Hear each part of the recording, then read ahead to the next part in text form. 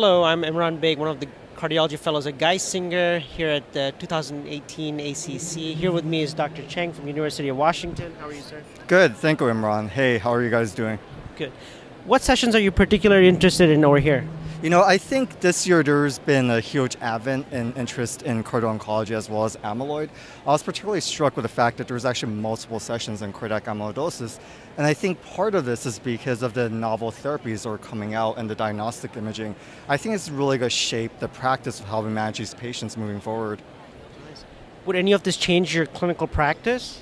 You know, I think it would. There's a question of whether, for these patients, it's really being underdiagnosed, particularly, for example, the patients with wild-type TTR. There's a lot of data really showing that these patients, a large proportion of, for example, patients getting TAVRs or HFpEF patients, if you actually screen them, it turns out they do have cardiac amyloid deposition that we were not aware of. And I think part of the interest is really with all these novel therapies, whether it be RNA interference with, for example, tetramer stabilizers, as well as antibodies. There's a lot of interest in this, and I think that's one of the huge focuses of this session.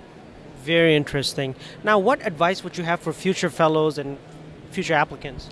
I think this is a very good question. I think, you know, what I always recommend to fellows is you should always find something that you really enjoy and focus on it.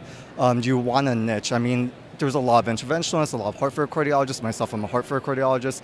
But I think at the end of the day, you really want to find something within that field that you can really engage on and develop a career around. And I think that's really critical to success as you move on during your career path. Thank you very much for this advice. For more of such videos, please go to youtube.com/FITSontheGO.